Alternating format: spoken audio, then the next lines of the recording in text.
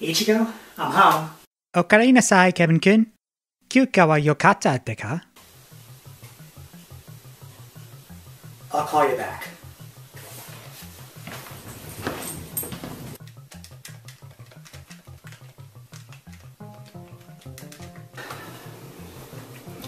This may be an obvious question, but what are you doing here? Oh, I'm just playing the Super Mario World. It's my favorite game for the Nintendo NES. Good call, I love it too. Now that we've established that, get out of my house. Hey, wait a minute. Aren't you that Strawberry Dragon Gamer guy who did my April Fool's episode a while back? I thought I'd never see you again. This is Kevin with the Strawberry Dragon Gamer. Yeah, we're not going to see him again. See, I did say that. Yeah. Oh, that's right. Wait, I did Doom, didn't I? Yeah, it's a shame they messed up that port, because the original for PC was one of the best games I've ever played. Wait, so it wasn't originally for the Super NES? No.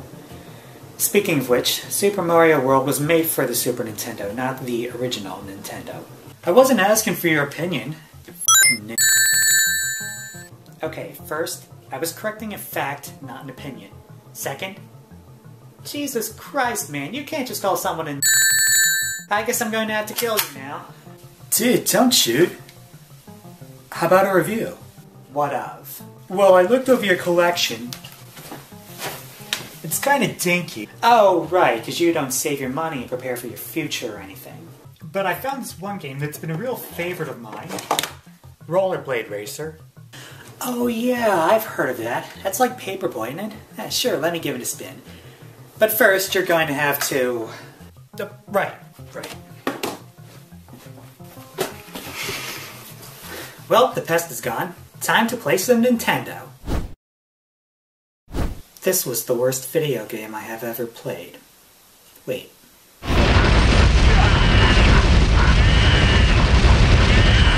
This was the worst video game I have ever played on the NES. Find out how bad after this.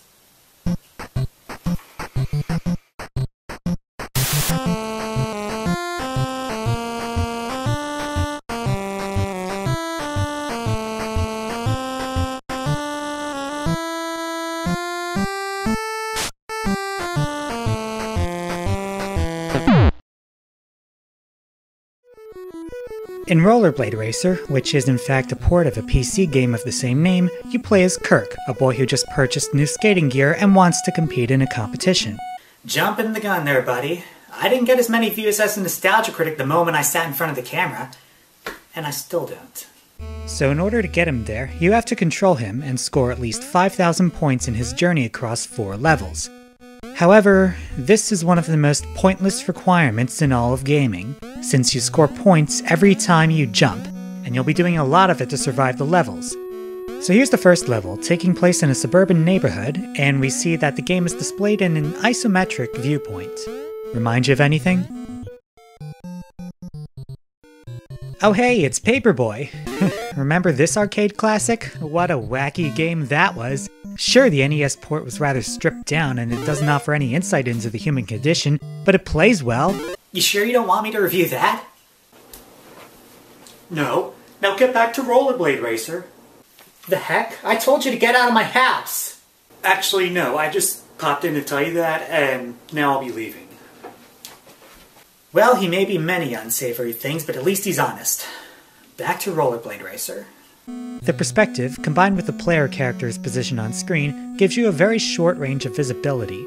For the 2 stages that actually test your skills, you are ill-prepared to survive everything being thrown at you, be it trash cans, open manholes, or even cracks in the pavement.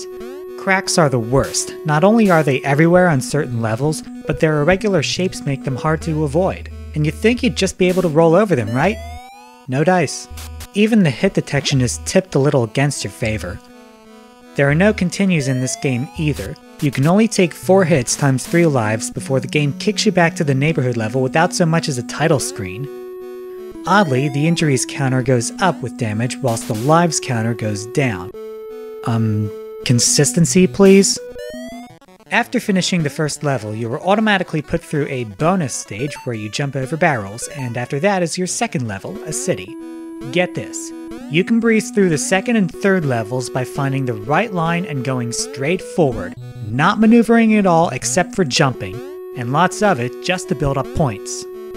I mean, what kind of video game lets you breeze through a level without obstruction?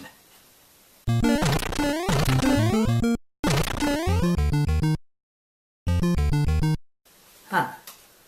Still good though. The next bonus stage is a maze of traffic pylons, and after that is the third level set on a beach. Funny thing about this level is, if you're willing to take a hit, you can scoot over to the left side of the trees and once again, take a relatively unobstructed path to the finish. As you may have noticed by now, the graphics are poorly drawn and the isometric camera angle is awkward compared to other games that use the technique. Even the music, which is composed without any regard to the basic concept of melody, is well below the Call of Duty. The music gets cut off by sound effects, which is a limitation of the NES's sound hardware, but frankly, I'm thankful for that, because the music plays at this low frequency which I'm surprised hasn't given me an aneurysm. Don't expect the story to give you any memorable moments either, in a good way at least. The game is less than 10 minutes long. Seriously, I made a Let's Play of it on my main channel and it took less than 10 minutes. Seriously, this is the shortest game I can think of outside of all that casual junk. Back on point, after finishing a level, the game gives you a safety tip for roller skating in the real world. Well, they've done one thing right, because you will want to go out roller skating. Oh, not because of how the game portrays the activity, but because the game's so bad you'll take any opportunity to do something other than finish it. I suppose I shouldn't be so hard on a video game that encourages physical exercise, but I have so far, and I'm not done yet. The third bonus stage, a half-pipe, is a breather, and good thing too. It's followed by the fourth level, the park. Oh brother, this one is long and loaded with traps. As if it weren't enough for the levels to gangbang you with obstacles, you have to wrestle with the controls at the same time. You hold up to accelerate forward, but it takes so long to get up to speed that there had better be nothing in your way. Even worse, if your thumb accidentally slips to the left or right, you'll stop going forward as you unintentionally move to the side. A makes you jump, which, as we discussed, gives you points, and holding B makes you crouch down, which maintains your forward momentum. However, if you jump while crouching, you'll perform a spinning jump trick. In theory, this should net you even more points, but this is impossible to pull off before landing, and you'll just take an injury for your efforts. And it's not even worth risking another injury when you can just keep jumping off the ground to get more points faster. Oh, did I mention there's a time limit? Yeah, that's really tense. Come on, come on! Oh, what the Van Halen? I rolled over the line! Let's say you've made it past that fourth level, and now you get to enter the championship. So, have you all been suitably psyched up for it? Good, because it's just the 3 bonus courses smashed into one. Oh, but Rollerblade Racer saves its most heinous failing for last. It turns out that you have to score 20,000 points to get the best ending, so if you finish with anything less than that, the game just kicks you out one more time after having beaten you half to death. And get this, the best ending even has a typo on it. I'll spoil it so you have no reason whatsoever to play this game. Awesome, we were ballistic. First place. I can't wait for us to do it again. You read that right, they used the word wait twice in a row. Ladies and gentlemen, they just didn't freaking care. I can't wait to quit playing this piece. Well, that was the most disappointing ending since Mass Effect 3. Wait, strike that, reverse it. Either way, as the great video game critic Thomas Hobbes once said, Rollerblade Racer is solitary, poor, nasty, brutish, and short. But since Rollerblade Racer was released in 1993, a time when the Super NES and Sega Genesis were battling it out for people's attention, not many people were exposed to the game's hazards. It was a low-profile disaster made by 6 people, 2 producers, 2 programmers, and 2 artists, who got way more credit than they deserve for the product of their figurative loins. When we look back on all the games that proved to be a waste of cartridge or disk space, I urge you to mention Rollerblade Racer in the same breath with all those infamous duds we know and loathe. Rollerblade Racer scores 15%, an F. This is Kevin with Ichigo, and you are the Resistance.